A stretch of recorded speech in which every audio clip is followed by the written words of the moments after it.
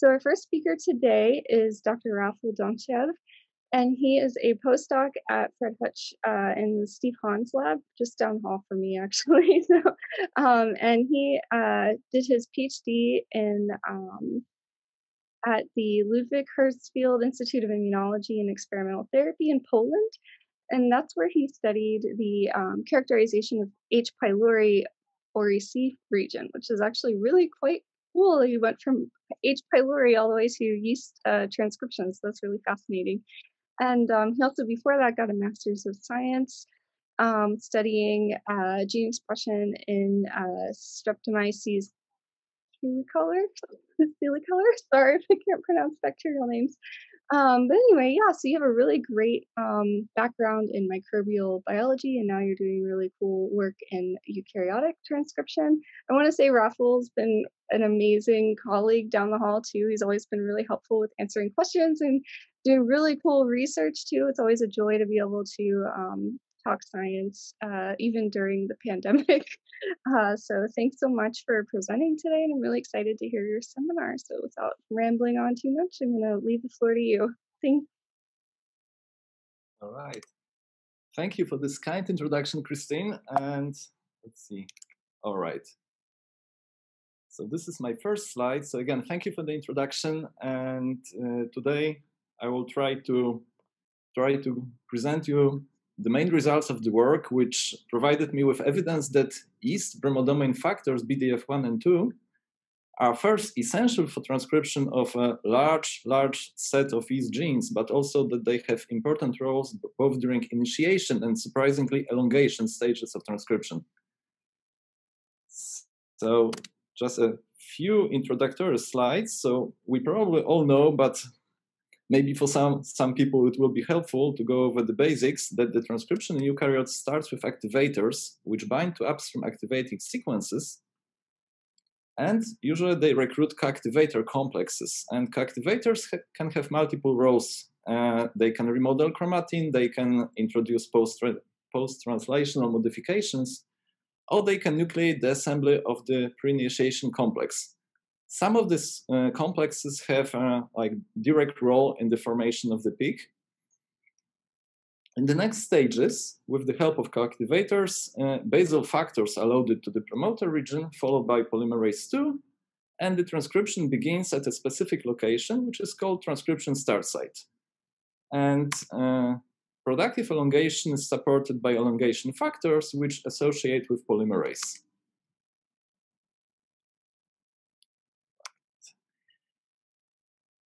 About 17 years ago, the group of Frank Pugh proposed that yeast genes depend on one of the two co-activators, TF2D or SAGA, and the resulting classification was really helpful for many subsequent studies.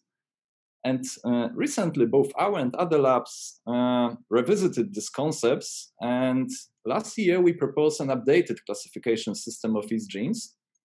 For that, we used the auxin-inducible Degron system to achieve, and we coupled that with nascent RNA sequencing and to achieve rapid depletion of either selected SAGA subunits, TF2D subunits, or simultaneous depletion of both co-activators.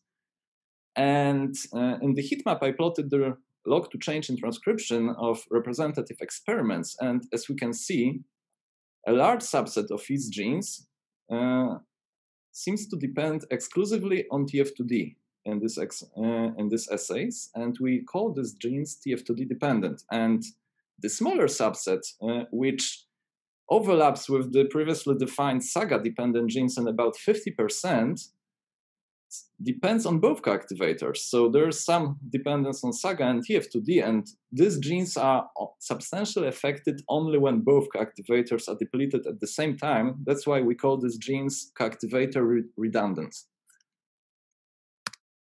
Despite years of research, it is still unclear how TF2D is loaded to the chromatin, both in yeast and in more complex metazone systems. So in metazone promoters, there are other sequence elements different from the well-known Tata box, and some of them were shown to interact specifically with certain TF2D subunits, but all these sequence elements are missing in yeast. And metazone TF2D also has two chromatin reader domains. So there's a PhD finger on TAF3, which interacts with methylated histone H3, and there is also a double bromodomain on TAF1.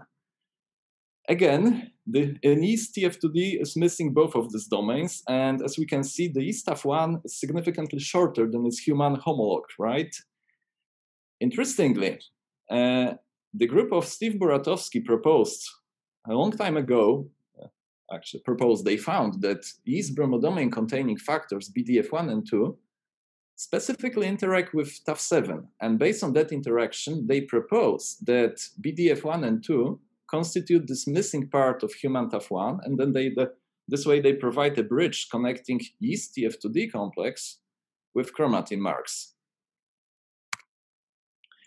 Later, based on the sequence homology, Bdf1 and 2 were also classified as members of the broader BET family. This is a subset of bromodomain containing family.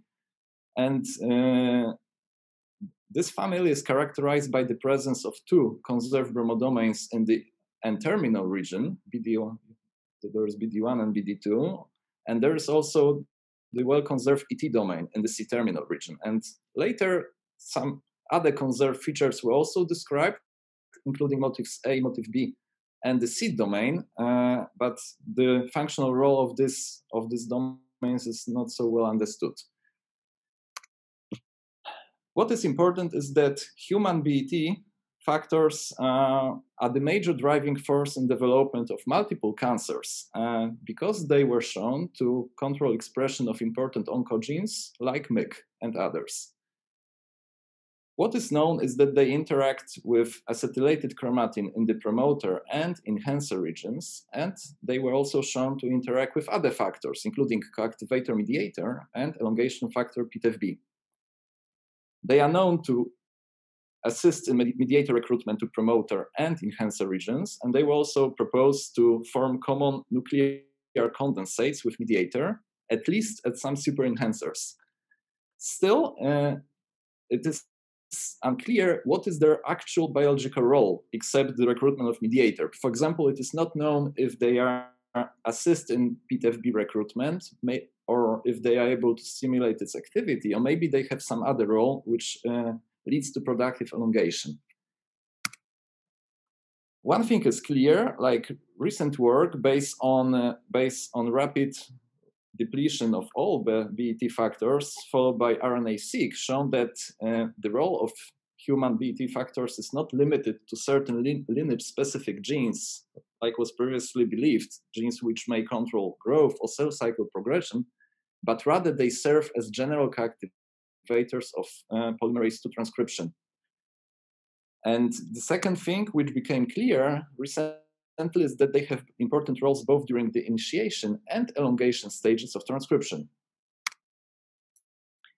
So after this initial finding that Bdf1 and 2 are able to interact with TAF7, their roles in yeast transcription were never examined in details. And since they were classified as members of this super interesting BET family, I hypothesized that they may constitute yeast equivalents of human BET factors. And the phylogenetic analysis I'm showing in the upper panel proved that Bdf1 bromodomains are more closely related to BRD4 bromodomains than to TAF1 bromodomains. So that was really interesting. There is a clear difference in evolutionary conservancy of amino acids.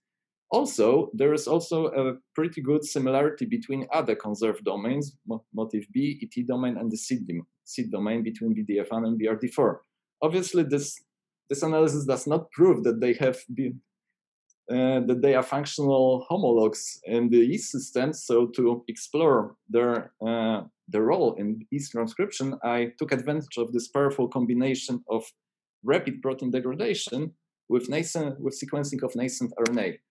And I degraded either Bdf1 alone, Bdf2 alone, or I degraded Bdf1 in the Bdf2 gene deletion background. And that experiments were followed by sequencing of 4-thiouracil labeled nascent RNA. In the left panel, the y-axis shows the change in transcription, and the x-axis is the logarithm of wild-type expression level. And as we can see, depletion of Bdf2 alone, or Bdf2 gene deletion, which I'm not showing here, they have minimal effects on transcription. Basically, no genes are affected. Depletion of Bdf1 causes modest changes, but many genes are going down at least twofold or so. And these changes become way more pronounced when Bdf1 degradation is coupled with Bdf2 deletion or Bdf2 degradation. And in this experiment, the median change is about 8-fold. So this is becoming really substantial. What's important, the results of Bdf1 depletion and depletion of both Bdf1 and 2 correlate well. And this experiment actually is consistent with hypothesis proposed previously that Bdf1 and 2 have redundant roles, with Bdf1 being the dominant factor. Since Bdf1 and 2 were proposed to associate with TF2D, obviously in the next step, I compared my new results obtained for Bdf1 and 2 depletion with our previously published results obtained following TAF1 depletion or depletion of other TF2D subunits. In the scatter plot, we have the results of TAF1 depletion on the y-axis and Bdf1 2 depletion on the x-axis, and the points are labeled by our two new gene categories. And what was really surprising for us at that point is that the results are correlated, but there's a large subset of TF2D dependent genes which shows at least twice or even thrice or 4 times higher dependence on Bdf1 and 2 than on TAF1. And on the other hand, almost all co-activator redundant genes are more dependent on TF2D than on BDFs.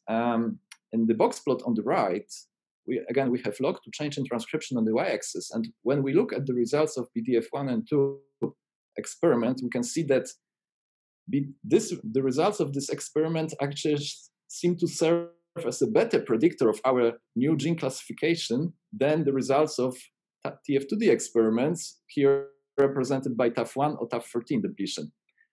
So again, we see that co-activator redundant genes are only weakly, few of them are affected in this experiment based on BDF's depletion, and many TF2D dependent genes are way more affected. And to establish the baseline for the maximum loss of transcription we can track with this system we have, I also degraded subunits of 2 basal factors, TF2A and TF2H. And I found that we can reproducibly observe 16-fold and even higher changes. And in case of basal factors, both gene classes are equally affected, which makes perfect sense. So there are 2 main conclusions here. First, majority of TF2D genes show a stronger dependence on Bdf1 and 2 than TF2D, while almost all co-activator redundant genes are more dependent on TF2D. And second, Bdf1 and 2 clearly cooperate with TF2D in controlling transcription of many genes, but they also likely have independent functions. So this synergy of function between BET factors and TF2D was also proposed in mammalian system, although this is not very well explored. So in the next step, I decided to compare genome-wide binding patterns of Bdf1, 2, and TAF1.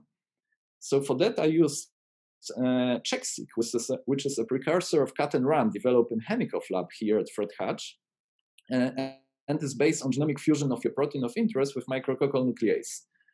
As you can see in this average plot on the left, so the plot is showing the average signal genome-wide centered on TSS for Bdf1, 2, and TAF1.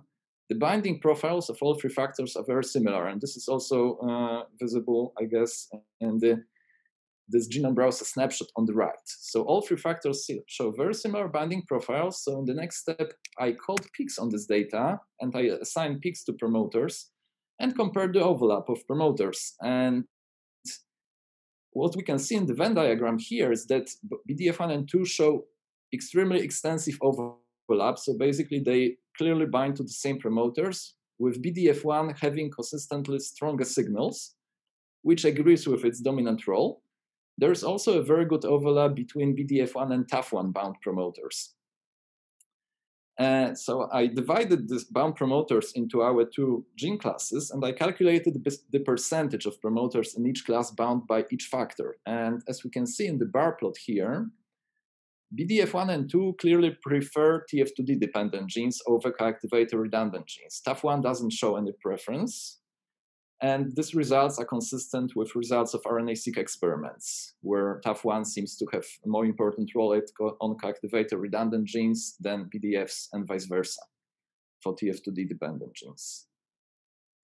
To explore what mechanism may be driving this, the gene dependence on Bdf1 and 2, I used check-seq to track changes in chromatin occupancy of TF2D, selected TF2D subunits. Here I'm showing TAF1 and TAF11 experiments, or mediator subunits, MED8 and MED17, two head subunits. To remind you, mediator is known to be recruited by BET factors in the mammalian system, and it was also proposed to form common nuclear condensates with BRD4. So in the plots, the dashed line corresponds to the sample which is depleted for Bdf1 and 2, and the plots are divided into TF2D and co-activator redundant categories. And as we can see, depletion of Bdf1 and 2 affects recruitment of both complexes, and both classes of genes, surprisingly, seem to be similarly affected. So what was important at that point is that mediator and TF2D were proposed to affect each other recruitment in the literature, and I revisited this concept, so I applied check-seq again for that.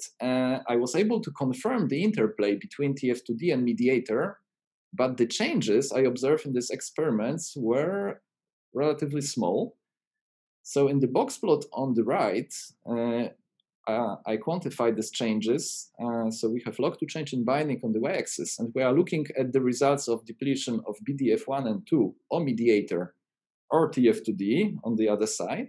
And we are tracking changes in TF2D or mediator recruitment. And as we can see, the results of depletion, the results of experiments based on Bdf1 and 2 depletion consistently show stronger changes than the corresponding experiments, which suggests that Bdf1 and 2 have independent roles in recruitment of both TF2D and mediator, at least independent of TF2D and mediator.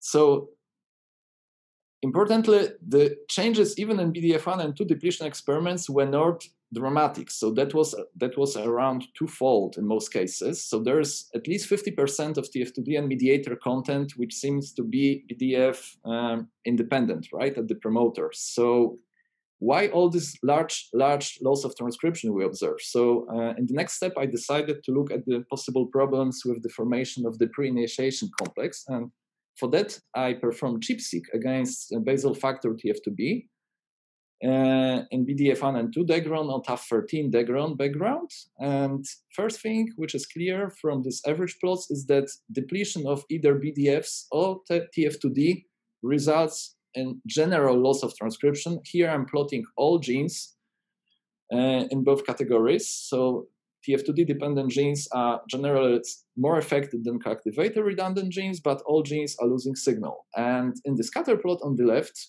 I plotted the log to change in TF2B binding on the y-axis and the log to change in transcription on the x-axis, both following Bdf1 and 2 depletion.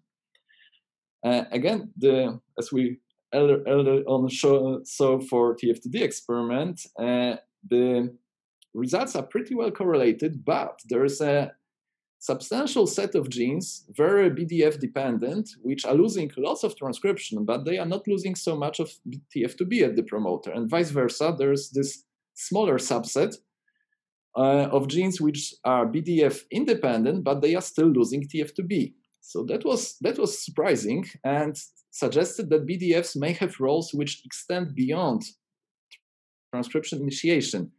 And importantly, BET factors in mammals are known to regulate productive elongation. Mostly they regulate the post-release step.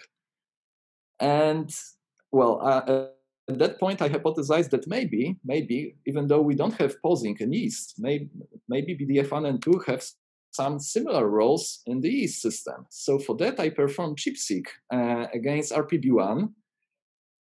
both following Bdf1 and 2 depletion or TAF1 depletion. And in the scatter plots, we are comparing the change in RPB1, total RPB1 occupancy at the transcribed regions versus the change of transcription. And again, similarly as for TF2B, in case of Bdf1 and 2 depletion, most BDF-dependent genes are losing more transcription than they are losing polymerase. And the least BDF-dependent genes are losing polymerase without losing transcription.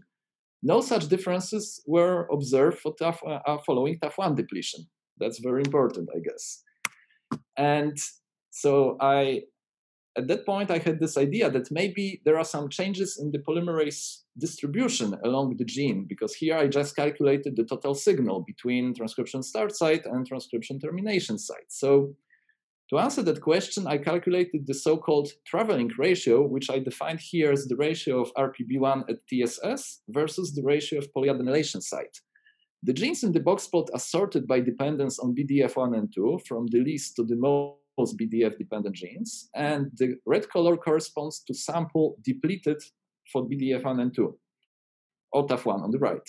And as we can see, for most BDF-dependent genes, I observe an increase in the traveling ratio. Many of them the traveling ratio increases twofold or more at this very small subset of most BDF-dependent genes. And for the least BDF-dependent genes, there is a decrease in traveling ratio. So the increase of traveling ratio may suggest less productive elongation, and here the decrease may suggest more productive elongation. So that provides an explanation why co-activator redundant genes generally are BDF independent in RNA-seq experiment, but they are still losing RPB1 and basal factors and co-activators, and why certain TF2 dependent genes seem to be very, let's call it BDF hypersensitive. So they are losing disproportionately large part of transcription with smaller losses of both RPB1 and co-activators. No similar changes, maybe very weak trend at the very ends of the spectrum were observed for TAF1. And to expand it a little more, I performed ChIP-seq against phosphorylated serine 2 and serine 5 residues on the RPB1 C-terminal domain. And I normalized the signal by total RPB1 occupancy. So in the end, I calculated the change in phosphorylation status following Bdf1 or TAF1 depletion. And the plot is constructed similarly as the previous one. So genes are sorted from the least to the most BDF-dependent genes. And as we can see, for most BDF-dependent genes, we observe hypophosphorylation. So many of them are becoming hypophosphorylated mostly on serine 2 and serine 5 in a limited way. And many genes which are BDF1 independent are becoming weakly hyperphosphorylated. So this result is consistent with the changes in the traveling ratio I showed you earlier. And again, importantly, no such differences I observed for TAF1 depletion experiment. So the results I showed you today provided evidence that Bdf1 and 2 are essential for transcription of genes classified as TF2D dependent, but these factors have functions which are separate from TF2D. So based on my results, I propose a model where BET factors in yeast are recruited to acetylated chromatin, and they serve as, once anchored to chromatin, they serve as nucleation centers for TF2D and mediate recruitment. And I imagine that this function of BET factors is complementary to the function of sequence transcription factors which occupy the UAS, and in turn, TF2D and mediator serve as a for recruitment of the components of the pre-initiation complex. The second role of both Bdf1 and 2 takes place during elongation, where they seem to act as negative regulators, generally at co-activator redundant genes, and positive regulators at TF2D dependent genes. And finally, I propose that Bdf1 and 2 constitute yeast equivalents of human BET factors, and that the cooperation between BET factors, TF2D, and mediator is a conserved feature of eukaryotic gene regulation. With that, I would like to finish by thanking all the amazing members of my lab, especially Steve and Linda, for help discussion and really great atmosphere in the lab. And I would also like to thank the members of Tsukiyama lab, Christine, Toshi, and Sarah, for help and lots of deep talks we all very often have about science and help in setting up the chipstick experiments in our lab. And also, obviously, thank you all for your attention. Thanks so much. That was a fantastic talk. We are running short on time though, so I'm only going to ask one question. So the question that I'm going to take for this talk is from Apurva, and he's asking for TF2B ChIP-seq data. Did you find any differences between Bdf1, 2 sensitive and non-sensitive gene sets upon motif search in the promoter peaks? Like, for example, one gene set was enriched in Tata box and another not. So generally, this is a great question, and it seems that dependence on TF2B generally follows the rules I found in RNA-seq. So most of the TF2D dependent genes tend to be Tata-less. Obviously, there are some Tata-containing among them, but generally not. And the least BDF-dependent genes, co-activator redundant genes, or SAGA-dependent genes, previously defined, tend to be enriched for Tata-containing promoters. Although nothing is clear-cut here, right? But that would answer the question that generally you would expect that Tata-less genes are very strongly BDF-dependent and Tata-containing genes are not, and same applies to the observed losses in TF2B recruitment. Great, thank you so much.